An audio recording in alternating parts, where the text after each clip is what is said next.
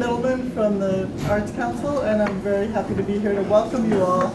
This is the session about Vermont's creative economy. And I've been here for a little under 2 years, and I've been traveling around the state of Vermont. I think last weekend I made it to East Arlington and Marlborough, and I topped 80 towns and villages. And I have been kind of bowled over everywhere that I've visited in Vermont, every town, every village, by what you already know in this room, which is just how vibrant and healthy and strong Vermont's creative economy is. And at the same time, just how much untapped potential there is. In other words, that we need to figure out ways to give that creative economy a boost if it's going to remain healthy and strong. So let me give you a couple of numbers and then I'll introduce today's panel. There's a pretty significant body of research telling us that the creative sector is a powerful economic driver, and particularly that in rural places like Vermont, it can be the key to rural economic prosperity. Across our state in 2015, if you just look at arts and culture alone contributed 3.2% of Vermont's GDP. That's about $960 million. And along with outdoor recreation and fall foliage, we also know that the arts drive tourism. Our nonprofit arts and culture sector leveraged $44 million in event-related spending in that same year in 2015. Those are audiences who went to the theater, attended music festivals, and other arts events.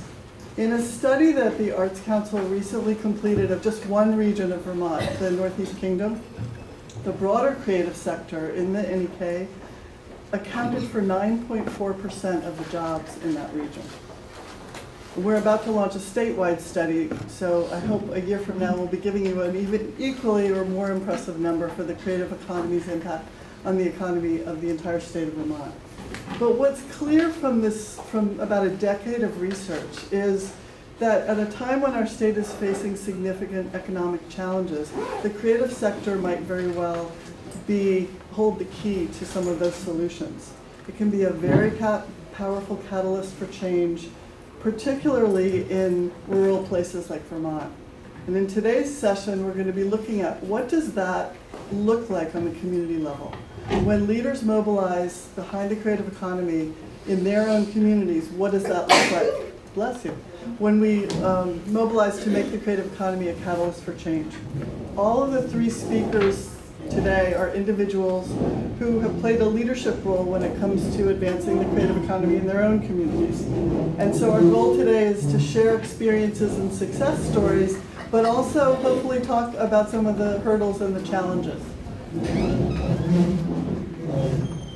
Kaylee Galloway-Kane is here, the Executive Director of Wonder Arts Vermont, which serves the communities of Craftsbury and Greensboro with a wide range of arts education programming. Catherine Levinsky is here, Executive Director of the Grassroots Arts and Community Effort, or GRACE, a hard-work organization that builds and strengthens community through art-making experiences. And Mary Lacey, a visual artist living in Burlington, who paints large-scale murals that are both works of art and experiences in community building.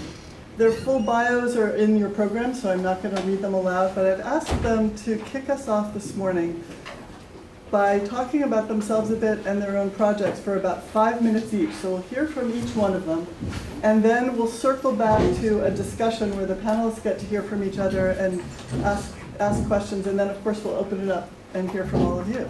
So Kaylee, would you start us off? Thanks. All right, thank you, Karen, and welcome everyone. It's pronounced Kaylee. It looks a little weird on paper. I respond to anything and everything. I like to say that my parents didn't make me out for public office, but here I am today, and I'm so happy to be here. I'm also really excited because Catherine and I actually grew up less than a mile away from each other in East Hardwick. So yeah, for rural America and cultural and creativity. So I grew up in Hardwick. I graduated from Hazen, which is our public high school, in 2007, and I went away. I went to Smith College and got a degree in art history because I didn't think that the studio arts would provide me with a career, and I don't know why I chose art history as an alternative. So I kind of traveled around New England, and I realized, why am I not in Vermont? I love my family, I love the mountains, and so I moved back to the area 6 years ago, because I think, in particular, the Northeast Kingdom is kind of the land of opportunity. There's just enough population where people will show up, usually, and there's not too much where you can't pitch different projects and try different things. So 5 years ago, I was offered a job as the executive director of the Art House, which was a shock, because I had very little experience. I had been an AmeriCorps member with Catamount, hi Jody, and had really loved the arts and had always connected with arts nonprofits, but I didn't feel like I had, I felt like an imposter, like what Monique was talking about this morning. But I went for it because I loved my community, and I thought that I could bring all kinds of creative ideas, and more than anything, really lift up other creative ideas. And that moment really built itself into what is now Wonder Arts, which is remarkable. We're an organization that serves Craftsbury, Greensboro, and Hardwick, as Karen said, from everything from preschool programs to after-school programs in almost all of the schools in our district, to entrepreneurship programs for high school students, community events, classes, workshops for seniors. The list goes on. It's truly amazing. And our most recent project, which is what I wanted to talk about today, is Spark. And Spark, like right here, is a creative incubator space slash co-working space slash maker space that we started when the Art House just started, merged with Wonder and Wisdom 2 years ago to form Wonder Arts. And during that process, we really asked ourselves a lot of deep questions. How are we serving our mission? How are we supporting the creative economy of the Northeast Kingdom? What does that look like? How are we measuring that? And so we really saw, okay, we're serving kids really, really well. We're serving older adults really, really well. But we're not actually serving my generation. We're making that promise to be serving all ages. So what would it look like if we were to start serving young people, if we were to start serving artists and entrepreneurs and creatives who are trying to make it work, trying to make their side hustle, as we call it, into something that actually brought some economic development. So we pitched the idea to a lot of different funders. We wrote a grant to USDA and received a rural business development grant to buy equipment, which was really, really exciting. So over the past 2 years, we've purchased everything from a high quality, large format printer, which can do giclée quality prints, to large banners. We have 3D printers and laser cutters, iMacs, a lending library, which is free to members. The list goes on. We're in the basement of the church in Greensboro, which is also, that happens a lot in Vermont, reusing spaces that aren't really utilized. And we have 45 members to date. We've been open since January, and we provide everything from classes to access to that equipment. We have high-speed internet, which is really amazing, and that was something that the organization just decided to invest in because we knew it was important. We knew that the community needed it. And what we see from starting this project is that there are all kinds of different people who use it. And it really is the full spectrum of individuals and creatives who are, as I said, trying to make it work. We have retired artists who come and they're walking from the from senior housing in Greensboro to come make prints of pieces that they made when they were in their 30s. We have people who are just hobbyists and trying things out, and they're taking photographs and they're laser cutting them, and they're then teaching that skill to young people. We have inventors who have been working out of their garage for the past 30 years, and they really want to feel like they're a part of a community.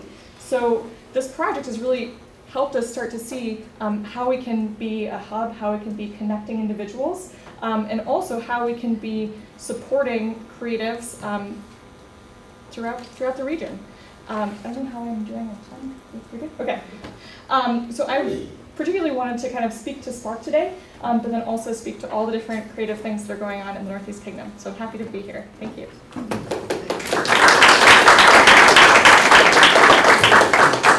And no worries, we'll have a lot more time to hear from each of the panelists later. Catherine Lewinsky is next. Thank you. Oh, sure. Nice. I can talk about this first. So it's funny that Kaylee mentioned that we grew up right down the street, because we did. And I actually have kind of a similar story. I graduated from Hazen, went to college, and then took some time off discovering myself, as most of us do in our early 20s. And then I ended up going to school, and I got a master's in art therapy. And I was living down in Washington, D.C., and thought for sure I was going to stay there. And then I came home after I'd finished my degree program, and I was in Vermont for I think a week or two in August. And if anybody knows Washington, D.C., that time of year, it's about 150 degrees with 175% humidity, and I was like, I'm out of there. So I made the decision to move back to Vermont as well, sort of around the same time, actually, I think. And I had several different positions. I worked in community mental health and private residential mental health, and then an opportunity came up at Grace Arts, or GRACE, Grassroots Art and Community Effort. And it was really powerful for me because one of the reasons that I first became interested in art therapy was an experience through this organization with my grandmother. And so I have been the director there for 4 years, just about. And through that time, we have really kind of revamped the organization. We had to sort of evolve. If anybody is aware of GRACE, it's been around for almost 45 years. So there's a lot of things that needed to change, a lot of things that were very inherent in the structure that we wanted to stay true to, but we also found that we were really missing a lot of opportunities in the community, and that we really felt like we had a responsibility almost to our community to meet needs of people that we really hadn't been meeting. So I wanted to share this promotional video that we just had done that sort of speaks, it's a little overview of our whole organization, and then I'll just touch on the one project that I wanted to talk about today. The project that I wanted to focus on today, we have a lot of relatively new initiatives. We just completed a community mural project, which was very exciting, and we have a bunch of new programming. We're partnering with affordable housing in Lamoille County to offer family and senior housing workshops for free to the community in Lamoille County and Hardwick. But then one of the other initiatives that we're particularly excited about is called Explore. And all this information, the video is also on our website, so if you want to go look at it after without the dubbing, hopefully, please do so. But Explore is actually an instructional arts program that we started in the spring of 2017. And it was kind of a big deal for GRACE because, as I mentioned, after 4 decades of being a specific type of organization, it can be challenging to really change your whole vision and focus. We actually ended up rewriting our mission statement because our mission was pretty narrowly focused on outsider or self-taught art, and that was something that by deciding to offer instructional educational art classes was really not in line with our previous mission statement. And what we had found is that there was a huge population in our community and surrounding communities that really wanted arts education opportunities, and there was not a place for that. Wonder Arts was doing some of that work, so I shouldn't say. We kind of started at the same time, so all of a sudden both our organizations I think were offering similar opportunities, which was really exciting for our communities. And so we started this project in spring of 2017, and we've been working to build it up and sort of evolving our organization to meet needs of community members in a way that we really hadn't been able to do anymore. Great. So. Got it, I got the sound. It exists. I'm sorry if it's a little hard to hear, we'll just have to quiet-ish, but thanks, appreciate it. Stick that in the middle. All right, so if you want to like count us in, we'll just go like 1, 2, 3, click or something like that. Sure. All right, rock and roll. Are you leading it? I can go. 1, 2, 3, click. To create without judgment is very unusual in our society.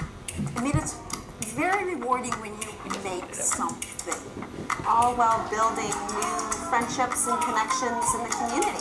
Everybody out there, it's really a good idea. Grassroots Art and Community Effort, known as GRACE, is a small arts nonprofit in the Northeast Kingdom, providing quality art experiences to Northern Vermont for over 40 years. GRACE is focused on empowering individuals through transformative art experiences, which lead to creative growth and self-discovery. Grace's contribution is really taking one on their own self-discovery of themselves through art. It's very common for people to go to a gallery and look at somebody else's paintings and not have the experience of mixing paint and getting something down and finding out how easy it reasons to do that if you just try. And then when you make something that you feel very good about, it just is, it helps your self-esteem. It makes you want to get up in the morning and maybe go back and make something else. It enables people to create something of great value to themselves, the way they feel about themselves. I can think about a lot of consumers' artwork that is very telling of the journey that life has brought them on. We're here to support them, but it's their journey. Our traditional Grace workshops are the ones that have sustained the organization for decades. The workshops are led by professional artists who are available to support and also to discover alongside participants in their journeys. My program has contracted with Grace for the past decade. People with developmental disabilities want a typical life. They want to belong to their community, and Grace provides that experience. Our Thursday afternoon classes are full of people who are having a great time. There's a lot of communication, a lot of laughter, and you can see it's important. Recently, Grace has undergone an evolution to expand programming, services, and community outreach. In the spring of 2017, Grace launched Explore, a new program of instructional studio art classes in response to community requests. This program is exciting because it allows us to provide quality educational arts programming, employ artists, and also bring people together in a learning and exploratory environment. You're sitting around with other people. You're kind of chit-chatting, and there's a sense of a small community, and you connect with people in a very important way, and you're creating together. Just to get out and find out new things about yourself and delve a little deeper and, put stuff down on paper. It's pretty darn amazing. Grace also partners with a number of arts and non-arts organizations to provide a variety of programming and also community outreach, and most recently, public art initiatives. As you travel around, a lot of towns are doing public art now. What it tells me is that people care about where they live. Grace's mission is to, through the use of art, add value to various constituents in the community. We are offering free family workshops twice a month in several communities, on-site workshops for seniors living in affordable housing residences, community drop-in hours, open studio times, instructional classes, and the traditional workshops. Grace is focused on evolving to meet the needs of the community, and we look forward to seeing you.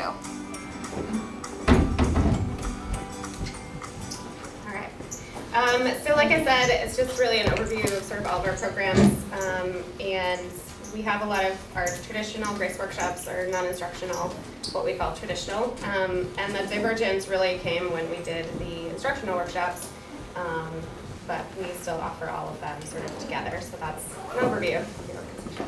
I think that's probably my time, so thank you.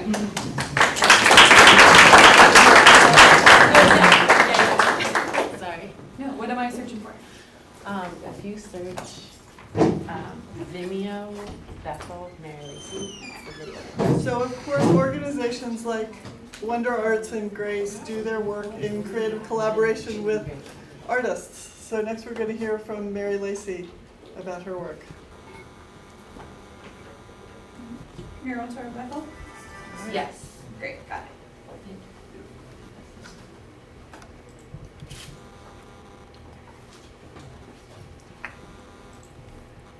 That was your fish that I saw on the way in. Did you do the hummingbird?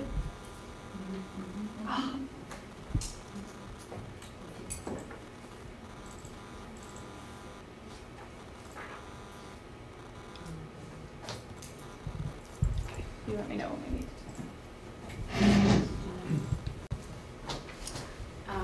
Yeah, so speaking of the hummingbird. So, first of all, I'm a little nervous. I've never been to a conference before, let alone spoken at one, so you got this, yeah. I do work in public a lot though, but it's very different than talking. So first I'm just gonna run through a couple photos of my murals to familiarize you guys with my work, and then I'll talk about my two main goals with my work. So this is in Burlington, Vermont. This is in Greenwood, Mississippi. If you go to the last photo, sorry. That's my bucket truck. I'm actually in the process of selling it now, but 5 years ago, I bought that a week before I was doing the Hummingbird. And they told me the budget wouldn't pass if I didn't provide my own lift. So I did that. And was able to, work in use of my truck or whatever into the budget. But I drove that across the country in 2016 and 17 to 9 cities and spent a month in each place and partnered with on-the-ground arts organizations or small businesses, much like Grace and Wonder Arts, to get access to a local community and keep going. These are all examples from that trip. That last one was in New York City. This is in Chester, Pennsylvania. And then the last one I did, this is a very brief overview of my work. The last one I did on that tour was here in Bethel, Vermont. So that was really amazing to come home to Vermont after doing that work across the country and to see a community here with a new lens. And also, just to partner with, I grew up in Jericho, Vermont, and now I live in Burlington. So while Bethel, it's familiar to me in the sense that it's a rural Vermont community, it was also very new to me. And I didn't know any of the people that I was started to work with there. So this one is in Chicago. I'll talk more about the Bethel one in a second. This one is in Chicago that I did last summer, so not part of the mural tour, but a very similar structure to it where I was working with a nonprofit or a foundation. This is the Rebuild Foundation. I was able to work with the artist Theaster Gates. I don't know if any of you guys know, but he was my hero, still is. And so this one really speaks to one of my main goals with my art, is building relationships.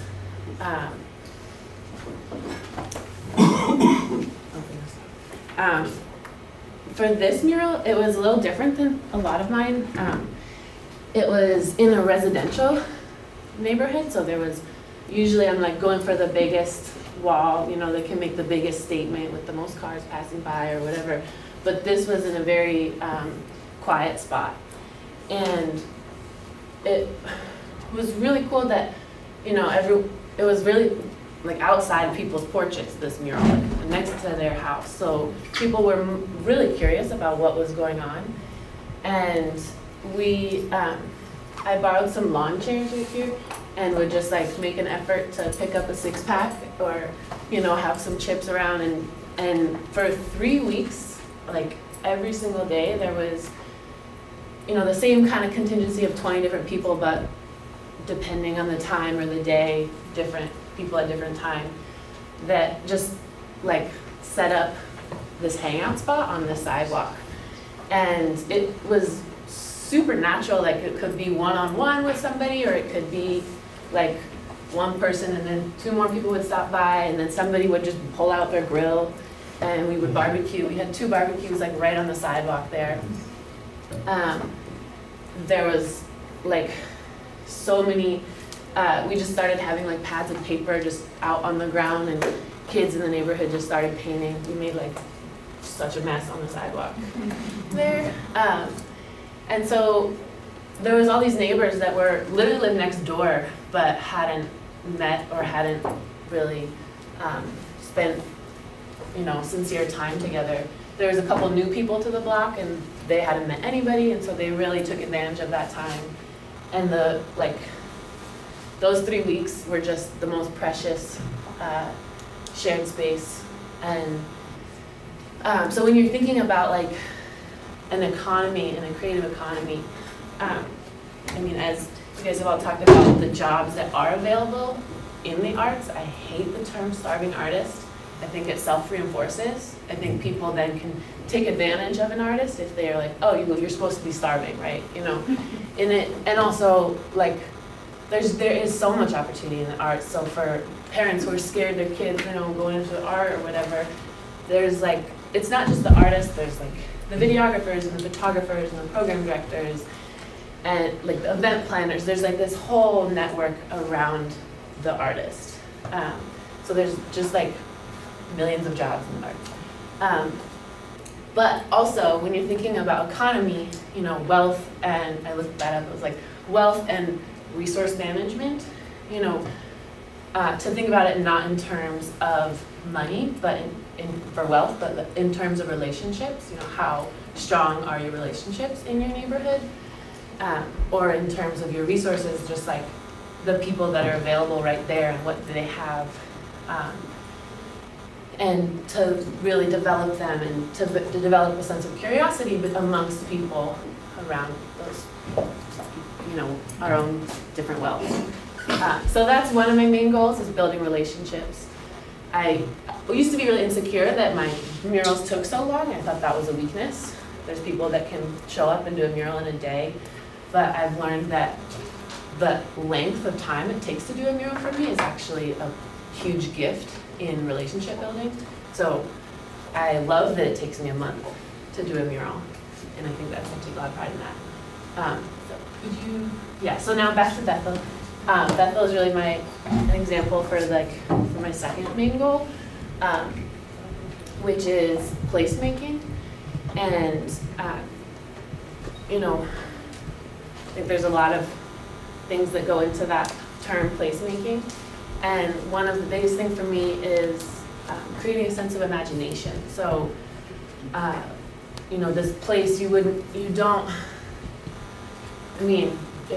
I don't know if you guys saw this wall before the fish on it, but, you know, it was like pretty ugly 600-foot wall that didn't have much going for it, and it had a lot of, you know, erosion happening on it. It was structurally sound, which people didn't really believe, but it's 3 feet deep, the wall, so it's the surface that was really crumbling. So the state was like, yeah, that, you know, we're not actually, it's not high on our list because it's structurally sound. But the perception of Bethel and the video that I'm going to show, actually, we'll talk to this from somebody from Bethel, you know, is that, you know, it's a rural town, maybe there's not that much going on there, but when you take advantage of a big wall like that, there actually is a lot going on in Bethel. So one, that's not true, and two, but like that wasn't really a public perception of the place. And so to take advantage of this big public wall and to just throw something on there that could really change the perception as you pass by. So I think it can, and not only for outsiders, but for people in the town, you know, it's like to turn on your sense of imagination of what this wall could be, what we as a community could be, what we could accomplish here in our town. So we did these 4 fish on that wall, and we had about 150 people that got their hands on it at a certain time. This was more of like you know, we promoted an event and had 100-something people show up, and there was smaller sessions of that as well.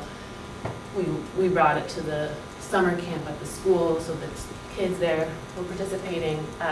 Whereas the one that I just talked about in Chicago felt like it was just this open space for 3 weeks entirely. So it's a little different. You couldn't really have people just showing up to that wall where the fish are because of the traffic and everything that goes through there. But we did have about 10 volunteers that helped install it, which was it was hard. Yeah, thank you. I think that's the last one. And then I can play the video from Bethel that'll tell us the story there. This one? Yeah. All right. If it's easier, we can just start from the beginning to do the timing. Here, I can get to a timestamp. That's no big deal. 41? 41. Great, I'm there. All right. 1, 2, 3, click. Idea that's been in our minds for quite a number of years. I chose to volunteer my time for this project because I was pretty committed to what I think this type of art and this type of energy and movement around Bethel can do for the town in the long run. Bethel was really hammered by Tropical Storm Irene a few years ago, and the White River showed its power. And in recent years, I think the community has realized we want to increase our connections to the river. A lot of people here are just willing to help each other out. They want to be part of something. They want to know their neighbors. I think even more, I see Vermont as a place where people just band together to get things done.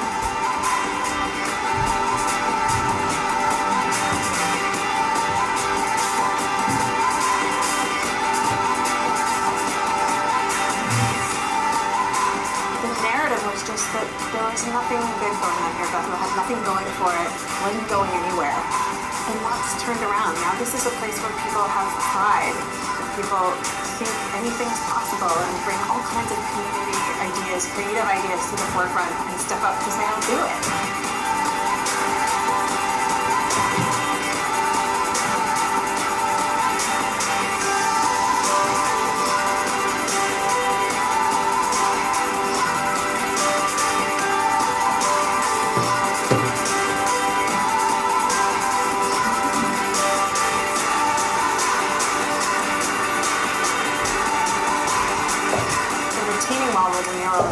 Has been an eyesore and something that really sends a negative impression right when you're driving into town, and many communities feel that way. So it's so powerful to see this project that will instantly bring life and beauty to it. I like working in the medium of wood, but it's a constant puzzle, and you're constantly problem solving and thinking through how to do it, and there are hundreds of ways to approach the same exact problem, and this particular project is exactly that. It was a big puzzle. You know, and Mary did a huge portion of the puzzle, and she figured out all the math and the geometric shapes, but then we got to figure out how do we get this thing on the wall so it stays on the wall. I think it will be transformational for Bethel. So many community development projects take years to do, and they may not even be that visible when they're done, but this is instantly going to bring life and color to our main street.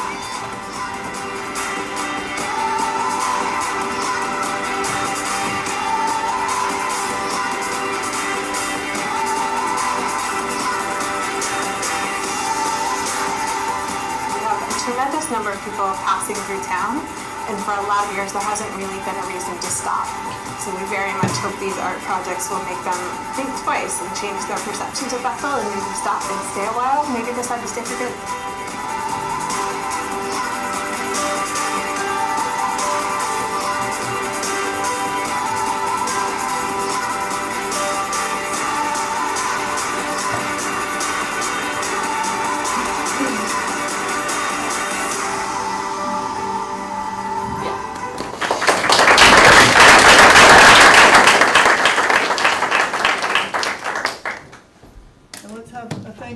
Impromptu tech coordinator. And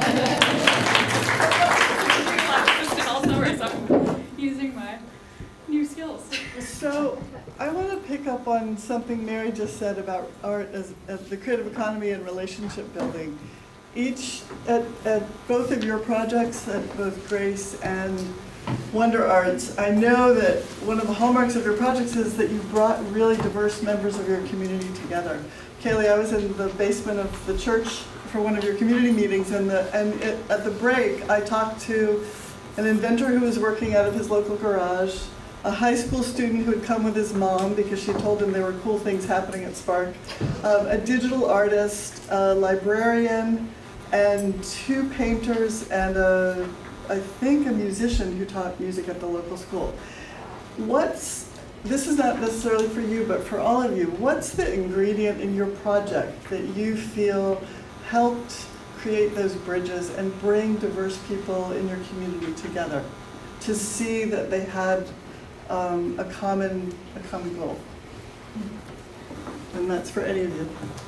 I can start. One of the things that we really value at Wonder Arts is listening, and also making all of our programs as accessible as possible. So that means all kinds of different things. That means in terms of how we get people to our space or to our programs, that's word of mouth, that's marketing in all kinds of different places, that's also showing up in spaces that we don't necessarily always reach through programs that they come to us for. So it's really important that we're meeting the community where they are, and also engaging in conversations that we know are going to go in many different places. Spark in particular has been designed by a lot of community members. We have a Spark crew that started with almost 30 individuals, with the list that Karen mentioned and more, really with the purpose of developing a project that reflected the needs of the community. We know that our personal interpretation of that is not actually what the community needs. So we really wanted to build the project from the ground up and provide a space for those conversations. So that's sort of how we get people to the room. And we also really open questions are the way that we facilitate. Whenever we're having a community meeting or asking people for their thoughts, for their advice, we're not inserting our thoughts. We're really asking, what's going on? How can we help you? What if we can't help you? What are the challenges that you're facing? How can those be opportunities? We like to include as much student voice as we can as well, and also thinking across sectors too. I think it's really easy sometimes to be solely focused on the creative world, but the creative economy includes farmers, it includes librarians, to really try and make sure that everyone in the community feels like they can have a place at the table if they want it.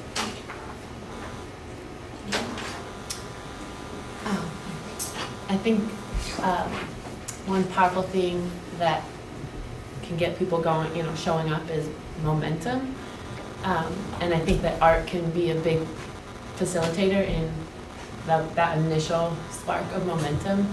I think that, in a lot of places that I work, in towns that I work in, there are a lot of, or when I'm pitching a project, there's a lot of excuses, like, oh, well, it won't last forever out there on that wall, or won't it just get tagged, or what if people don't like it? There's just endless excuses, and it, I think, is really the thing for getting that momentum is just the yes, that first yes, and the risk that goes into that yes. People have taken big risks on me as an artist, and their community, and so once there's the movement of a yes, and that doesn't have to be from an artist, that can be from a property owner who has a wall, or a business that could help support it, or anybody. It was the one in Bethel started just from a guy that he's a contractor in the neighborhood. He was the first person I landed a conversation with and first shared the daydream with. And then he connected me with the Bethel Revitalization Initiative, where they had a network of volunteers. So just taking the risk on that first yes is a big step. It's really kind of funny because we started our Explore program, the instructional program, pretty shortly after the VCRD community visit to Hardwick. It was one of the things that came out of that visit was a lot of people feeling like there was a lack of the art education, and so we were a part of that, and we really heard that and took a lot of what we heard and tried to create new programming to meet community needs. And we've also done a lot in the past 4 years to just be more present in the community. Grace, as you saw in the video, owns this historic firehouse building right in the center of town, but there's so many people that live in the community that had no idea that we were there or what it was or that it was even open. And so a lot of the work that we've done over the past few years is just going out into the community. We go to farmers markets and offer free art activities. We were part of downtown. They did First Fridays for a number of years, where the first Friday of every month, the whole town had different events going on. So that's been one of the main things for us, is instead of just expecting people to come to us and take the step to walk through the door on their own into this unknown, because nobody knows, what's in the historic firehouse, that really going out and approaching people where they're more comfortable has been a really positive thing for us in terms of offering things to community members in their own comfortable spaces and then inviting them to come in and join us. And also, it's been really positive for us with this program because we've been able to employ a number of artists, and a lot of our artists are somewhat local to the area, but we also have people that live much further away that bring people, that have loyal people that find out more about our programming through this connection that they've made because they, follow a specific mosaic artist on Instagram, and now they're seeing that she's doing a class at Grace, and they say, "Oh my gosh, you guys have classes?" So that's been a really positive thing for us as well, in just terms of getting people to come and realize that we have new programming, and then they sort of realize that we have all this other programming as well. So Great, thank you. All right, one more question for me, and then I hope you all are teeing up your questions and ideas. What is the biggest risk you had to take to make your project happen?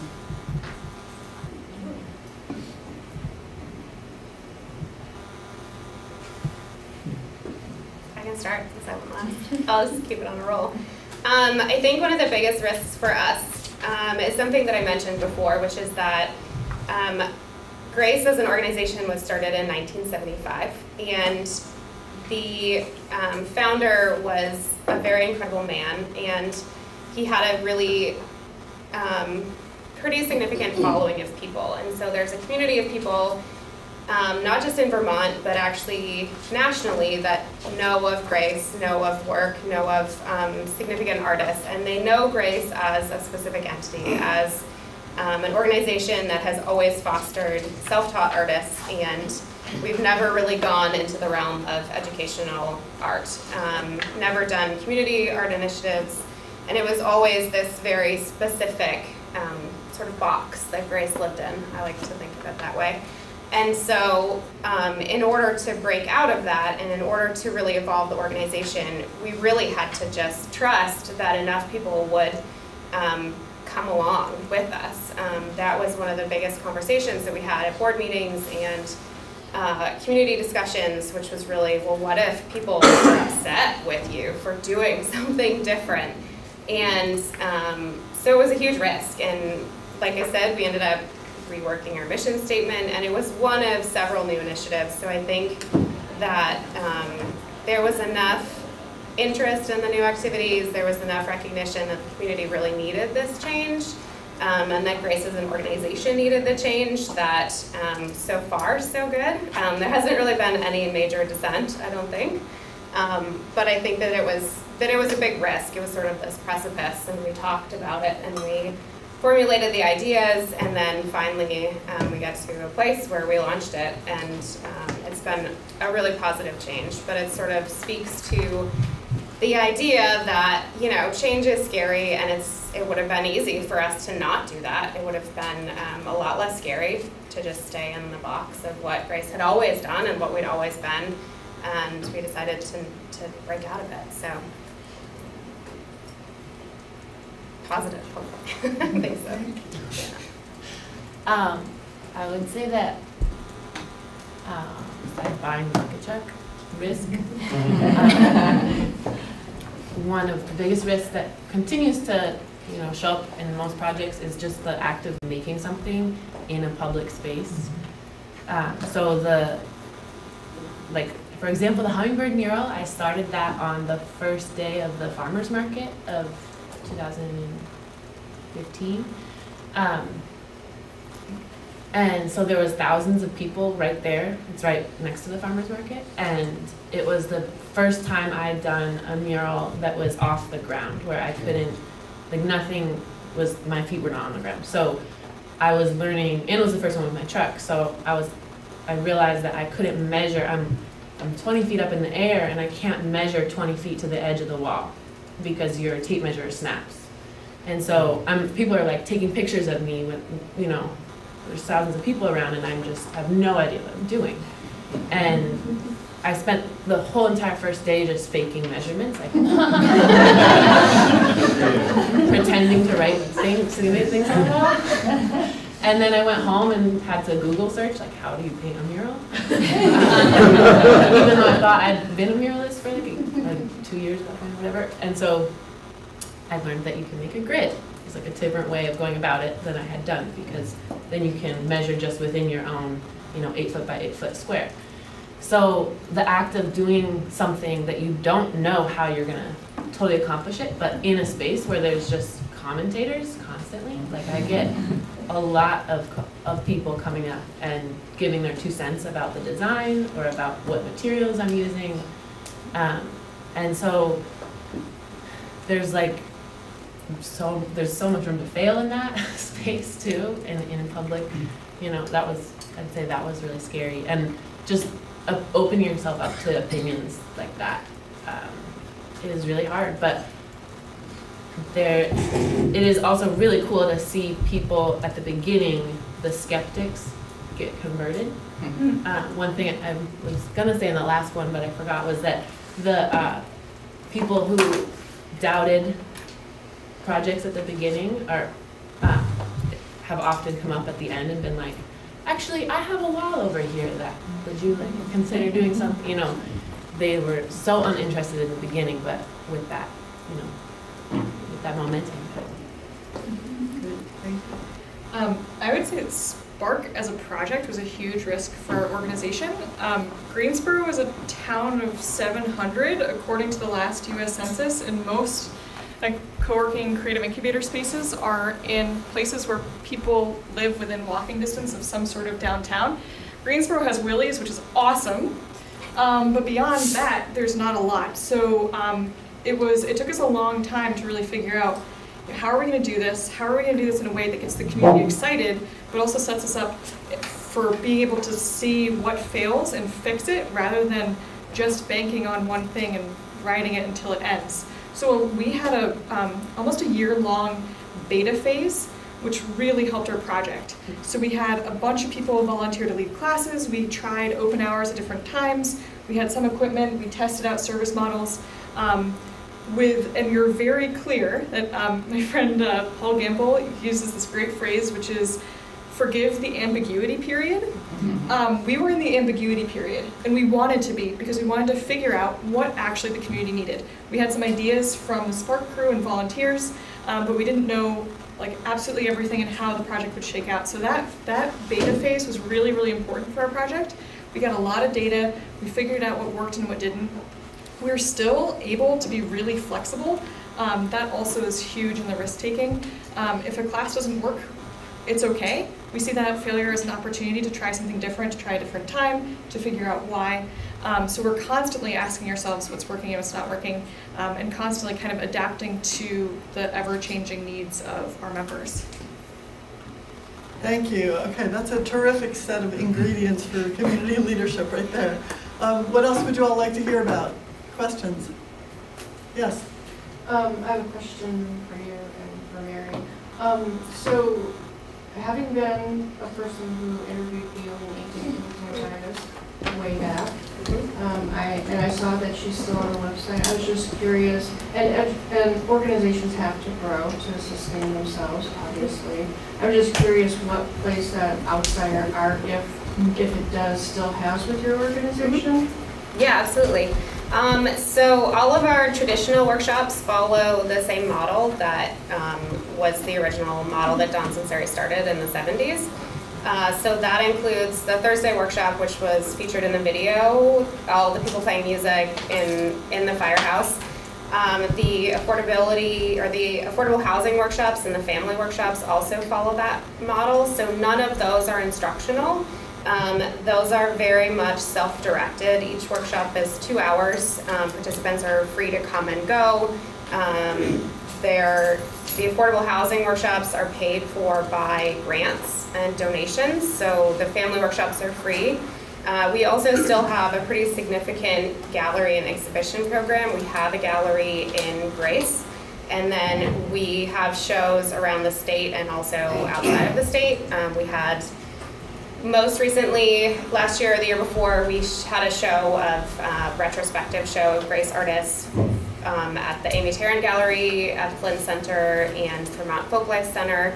So we still promote the artists of the history of Grace. It's a huge part of who we are and where we've come from, and we still have a huge part of our programming is that same sort of self-exploratory workshop model where there's no instruction, there's no lesson plan. So we still are very true to the outsider art piece or the self-taught art.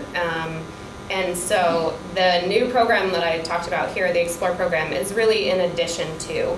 So that was one of the things that we wanted to make sure that we did not just reinvent the organization so much that we really went away from what Grace has always been and what's made it a really important staple in the community.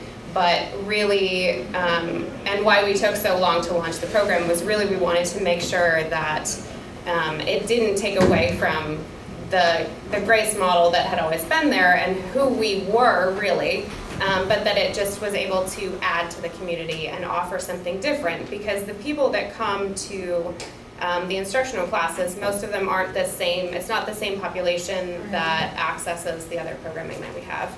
And we've gotten grant funding to be able to offer just open studios and community hours and community drop-ins. So we really tried to just expand the programming that we have instead of taking anything away from the traditional sort of roots of what Grace has been. Well, congratulations, that can be a really hard thing to do. Yeah, that's why we talked about it being such a big risk, because it was sort of a situation where if we went too far away from what Grace had been, and that was partly also what was really scary about changing our mission statement, because the previous mission statement really just spoke to self-taught art. But we wanted to be more inclusive, because we realized that we were actually, by only focusing on one small population, we were really excluding a lot of other people, which we didn't want to do that. So our goal was really to be more inclusive and have something to offer to more community members at large. And my question for Mary is, well, first, thank you for the fish. My son's in college in New York, and the only way to get him there mostly is by bus or by car, and sometimes we have to take him there. So after 5 hours of driving back to either Montpelier or Waterbury, when I get to Bethel and the fish, I know I'm in the zone, because I'm almost there. So I'm always thankful to see the fish. But I'm just curious, about your process of doing some of these projects. Are you getting grants and then going to a community, or are you going to a community and then finding the funding, or is it minutes? And that's a huge question, but just like a little peek into it. It's different. Every single project is different. I have gotten a few grants. I got one from for the Bethel, it was from the Vermont Arts Council, the Animating Infrastructure Grant. I was one of 3 artists that were granted that. And then with BCA, Burlington City Arts, I've gotten 2 community grants. Those are $3,000 grants that are offered every year to 10 people. And a couple other grants. I also bridge a lot into my commercial connections. So the mural tour that I did across the country was sponsored by Benjamin Moore. And I met them through Vermont Paint Company, which is a local paint store, and they sell Benjamin Moore paint, and so through them I made the corporate connection. And I maintained control over, they covered the costs of the whole tour, so the maintenance on my truck, the gas, my food, I did not receive a surplus of money. I chose to maintain more authenticity around where I went, who I worked with, and what I painted. They had no control over that at all. And then they paid to get videos made that my friend made them, and I own them, but they licensed 3 years use of it or whatever. So the ones that I did across the country were sponsored in that way. And I also have relationships with like dealer.com in Burlington. They've just changed a little bit of their corporate social responsibility structure within their company, but for a while they had it's still strong, but it's a little different. So in Burlington, they're a big sponsor of projects, of art projects, in that area. So bridging businesses into it is, yeah. Thank you. Other questions? Yes. I have a question about, first of all, thank you all for what you do. I mean, it's very moving to see your work and to hear your stories, and it's very much appreciated. My question is more about how do you feel the state, the Vermont tourism and marketing supports the promotion of the arts, and if so, in what way, and if not, how can the state improve its outreach to gather people to Vermont for this kind of economy? kind of answer there. I can get frustrated with really Vermonty art. People think there's like that Vermont art needs to be cows and fields. And I really, and they have a vision of who it is already that is the artist too. And I would love for there to be more promotion and support of artists that don't really fit that mold of Vermonty art. And that I think, there could be spark more, like a totally different, just like a different taste from a different artist, can spark more curiosity than something that fits I love landscape art, but I think that's a challenge that I put out to Vermont in general. Yeah, I would just add, I think the state does a lot in terms of advertising for recreation and food and ag. I think the creative economy, we've done a lot of work in the Northeast Kingdom around how all three, recreation, ag, and creativity, all intersect and help lift all three, because as we know, creativity is ingrained in all of those, whether it's through graphic design or entertainment. And so it seems like the arts have a lot of space to grow in that arena and to be recognized in a different way. And I think the Arts Council has done a great job in highlighting different artists that are all throughout the state. I think that the Agency on Tourism could do the same. That there are other the state could celebrate all the diversity and all the different kinds of creativity that we have. And there are a lot of different ideas, there are a lot of people working on that, which is really exciting. I know in the Northeast Kingdom we have an organization called the NEK Collaborative, which has really convened a lot of leaders from across sectors to really figure out how do we market what's happening in the Northeast Kingdom, how do we market it in an authentic way that really shows what's happening on the ground and also what's happening regionally. So I think there's a lot of work that needs to be done. I don't know if that answers your question. I don't feel necessarily like the state is, I think there's so much opportunity, we have so much creativity that could be sourced to help come up with some creative solutions for that. So. Yeah, I pretty much agree with you. I was going to say something similar, so I won't reiterate. And I will put a plug in for a series of e-newsletters called I Am a Vermont Artist. If you go to the Vermont Arts Council website, or if you just Google I Am a Vermont Artist, I think you'll be pleasantly surprised at the really diverse range of Vermont artists that are being featured there. And I agree, a lot more work needs to be done. Other questions? Yes? Aren't they also doing like a series on public art in all of the towns? The Arts Council? Yeah. Yes. It's so if you have art in your town that you would like more attention to, there's a hashtag VTArts251. Post on social media using that hashtag. We will repost it, and we are actually sharing the VTArts251 stories that come up with the Department of Tourism and Marketing in the hopes that they'll incorporate some of those stories on their website. So yes, help us to surface the stories of art and creativity in your town. Can you repeat that hashtag? It's VTArts251. Like the 251 Like the club. yeah. Other questions for our panel? Yes.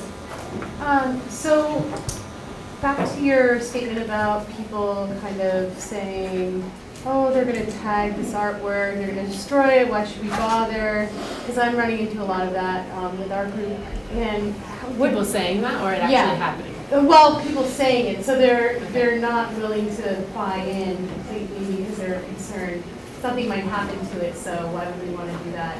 It's just going to get destroyed.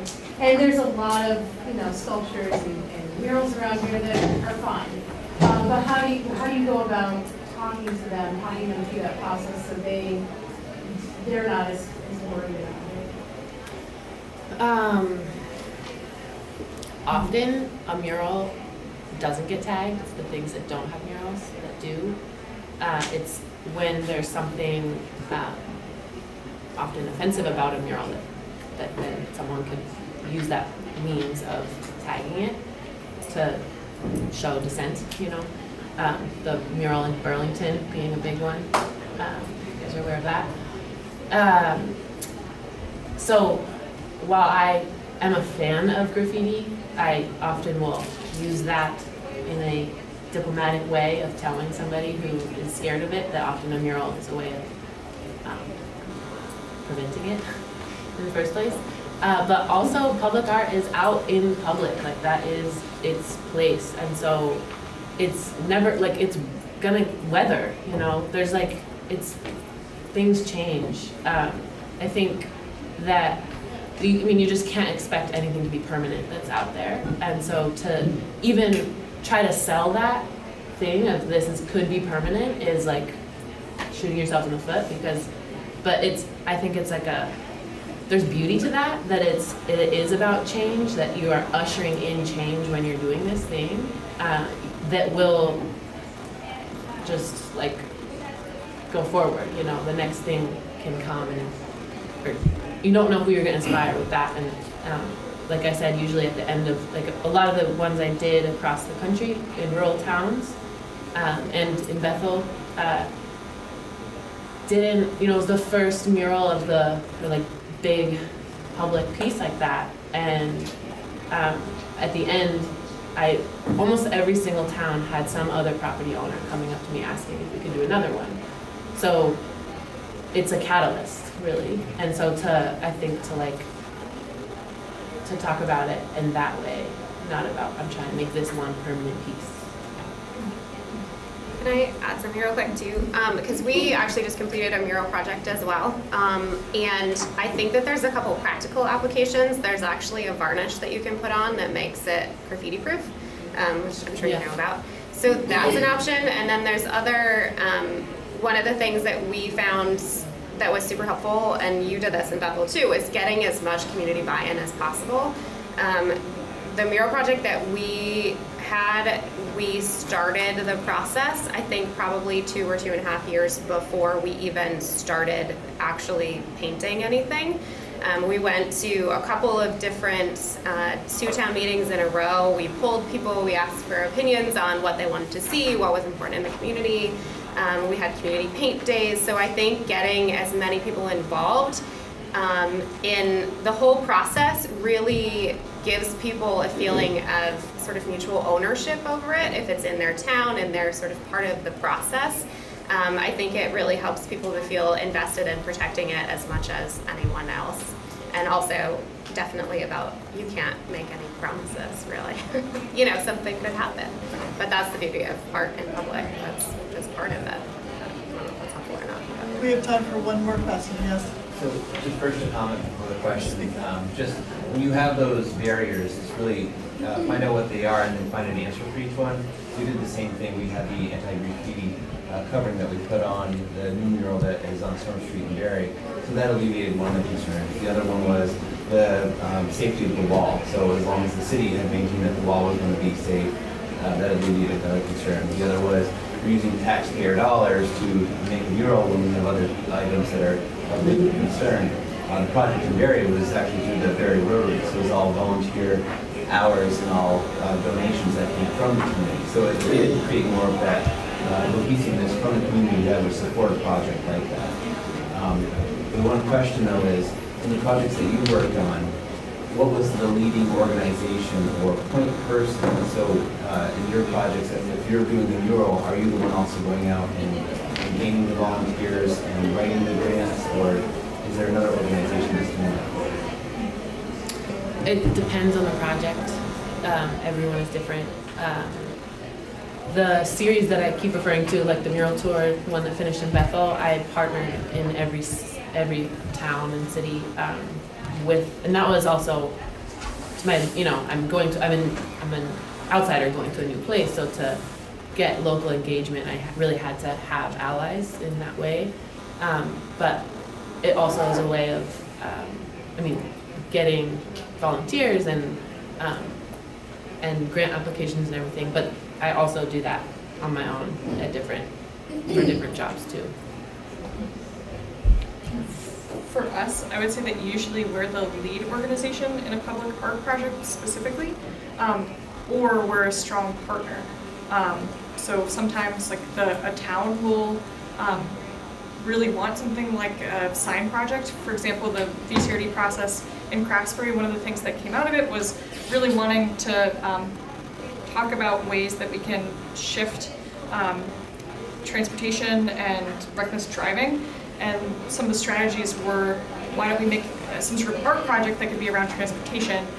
So we worked heavily with the town, but we ended up being the kind of fiscal agent for that project. So we received the grants, we worked with the town to make sure that those happened. So really, usually we're the lead organization, but sometimes we're just in direct partnership with another organization. For our mural project, we actually had a community member. So the wall that it's featured on is right as you come into town on from like the St. Johnsbury Danville area. And there's a community member who lives in East Hardwick. He was featured in the video, and he actually approached us about it. And he came in one day and he said, I just hate that wall. It's so ugly. I don't know where to start, how to do it, but would you guys want to work with me to try to do that? And we were like, yeah, that sounds great. So that sort of started the ball rolling relatively slowly in the beginning, like I mentioned. And so that process, you know, we started by going into the community and getting people interested, getting input, and then Grace sort of took it on as a project, but it was really initiated by the community, actually, which is really powerful, I think, of somebody coming in and saying, like, we want something to change, can you help us? And so the wall is actually owned by the town, and we finally got the town to help us power wash the wall. And you know, there's always logistical issues. You know, the plow scrapes the bottom, so we put it on panels up above the wall. I think that there's always a solution, but it's sort of a common theme of you just kind of have to keep going. But definitely, I think having the nonprofit piece, Grace definitely took it on as a project. I did the grant writing, and then through one of the processes of community engagement, we actually had 2 mural artists that we paid to create designs and then had the town vote on them. So our process is very different in that we knew that we wanted to do this project, and then we went out and asked for people to submit ideas, and then we went from there.